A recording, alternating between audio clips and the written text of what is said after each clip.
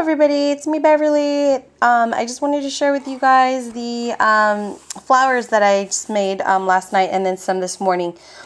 They're fabric flowers and primarily used, the three tools I used was a hot glue gun, scissors, and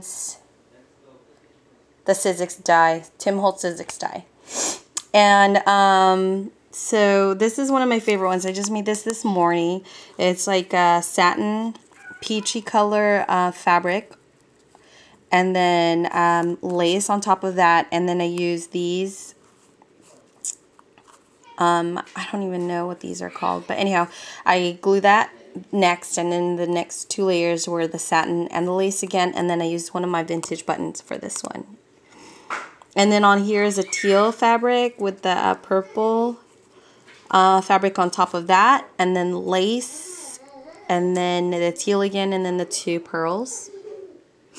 Sorry, I have allergies right now, so I'm sniffing through the video. And then this one, of course, black fabric, teal, and then the cute little thingies again. And then I had a small flower behind this vintage button, but then the vintage button was so big it covered it up, but that's alright.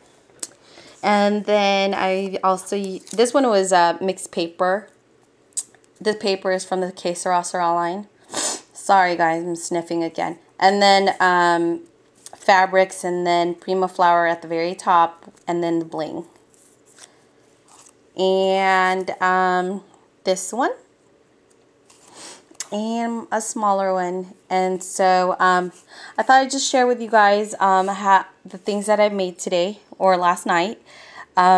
So in love with them right now. Most of them are, actually all of them pretty much are supported with just a black chipboard on the back. So it's easier to just glue onto something when I'm ready to apply it. But these are the colors that I chose, and I think I'll be making more.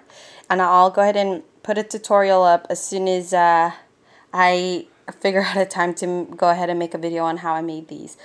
But I hope you enjoy them just as much as I do. Thank you guys for watching. Bye-bye.